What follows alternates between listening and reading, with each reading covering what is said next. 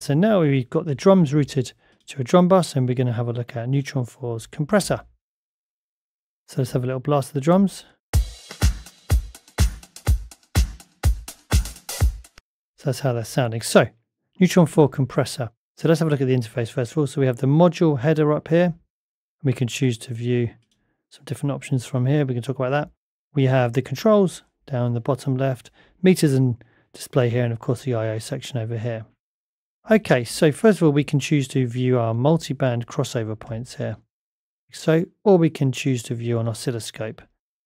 So here's where we can actually go ahead and learn.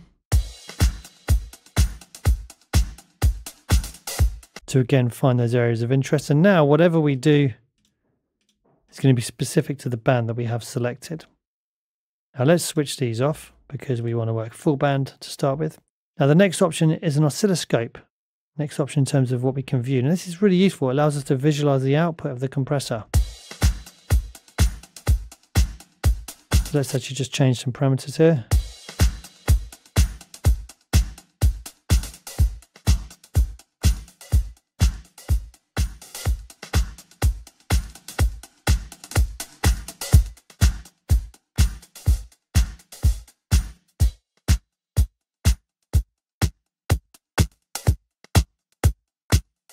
So you can see that being reflected in the oscilloscope. Really, really useful. And then we have the ability to reset things here as well to go back to the default position for everything. Okay, so let's have a look at our different modes here, starting with punch. Now punch is somewhere between a kind of transient shaper and a compressor. And it has a lot of under the hood kind of compression within this amount control. So it kind of is a one knob, kind of increase the punch or decrease the punch. So let's have a listen.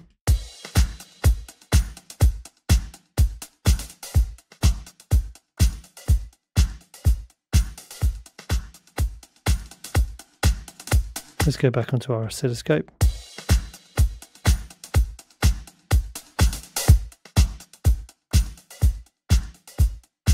So you can hear the punch being increased and decreased as we move that parameter. Now we can choose to have an attack time to this.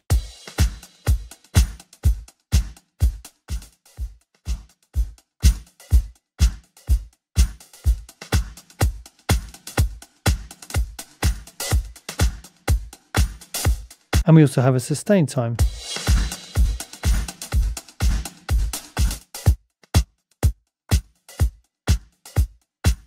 So we can choose to dial in exactly the kind of envelope contour to the punch that we want. And of course we could do this in parallel.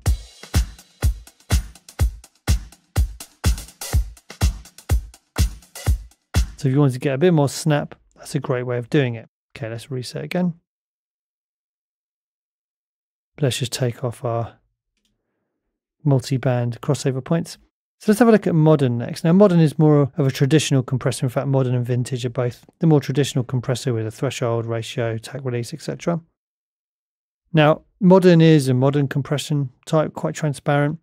Vintage is going to be a little bit more lively, a bit more groovy, a bit more coloured, a bit more rich. And we have three different ways that we can detect the incoming signal. We can use RMS, root mean squared, and that means the signal is going to be averaged out. We can use peak, which is going to respond more to the peak level, or true, which is like RMS, but the average signal is going to be spread across the frequency range. Let's try peak first of all, bring the threshold down. This is the point at which the sound is going to start being compressed. You can hear compression kicking in. We've got ratio.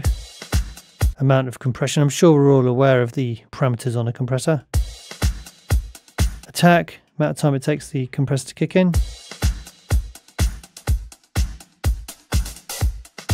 And release is the kind of groove of the compressor once the sound falls below the threshold again.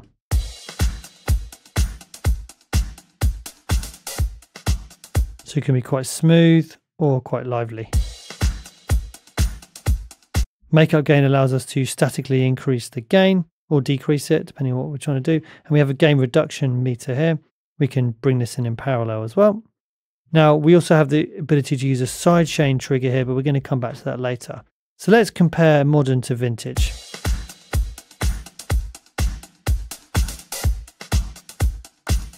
Let's bring down the ratio a bit.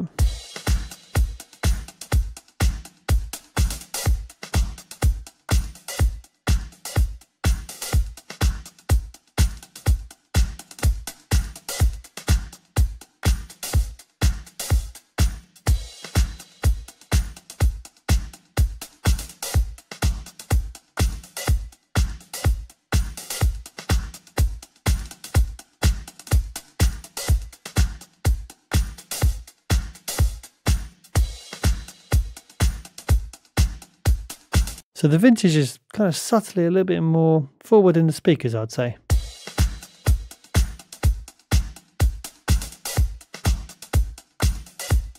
Bit more alive, bit more rich. I think it sounds really nice on this sound actually in the vintage mode. Now we also have the ability to choose what the compressor is going to be responding to.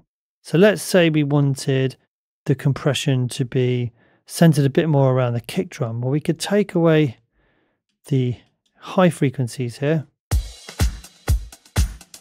And you'll see the compressor's pumping a little bit more with the kick. We can also audition what it is we're going to be using as a trigger.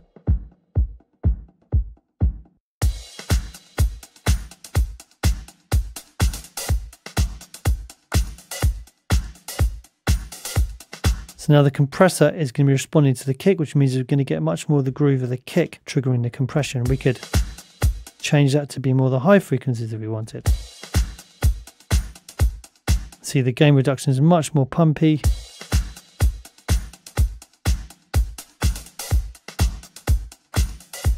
It's responding much more to the hi-hats.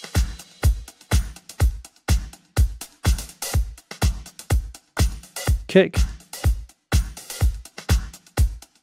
Hi-hats, so it sounds a lot more shaken up with the hi-hats because obviously there's more of them, they're faster, they've got shorter decays.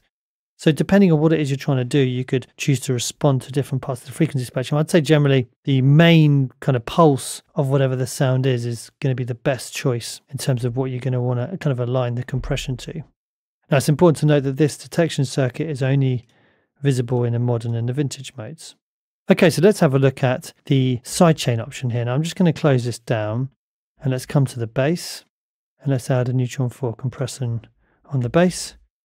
Let's sidechain to the kick and we'll just work on the low band, put it into modern mode, and let's bring in the compressor here and we'll leave it on the full setting. So now what we're going to be doing is triggering compression using the kick drum only on the low band of the bass. So let's solo the bass.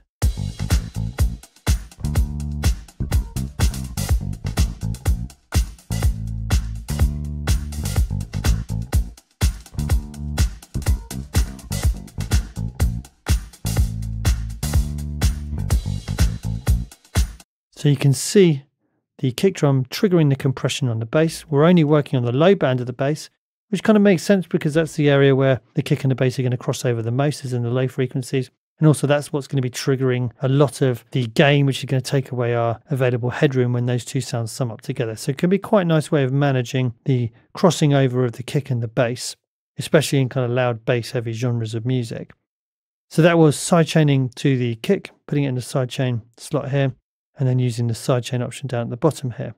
And finally, we have a gain, overall gain, which we can set to auto if we want to have a makeup gain as well.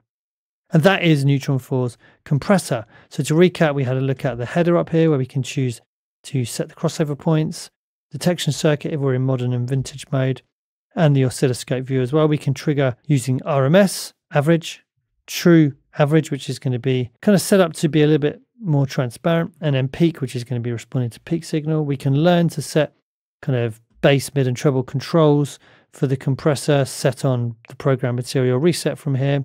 Punch is like a transient shaper. We can dial in punch. We can set attack and sustain settings here and a makeup gain. Modern is and vintage are going to be traditional compression types, but this is more of a modern transparent compression, a clean compression. Vintage is more colored, vibey, a bit more groovy, brings sounds out a little bit more. So depending on whether you want to bring a sound through and give it more character, you'd use vintage. Maybe you want something to be a little bit more transparent and not a prominent sound, then maybe you'd go for more clean modern compression. It depends on the sound in question. Okay, so now we've covered the compressor. In the next video, we're going to have a look at the transient shaper. So I'll see you then. Thanks for watching.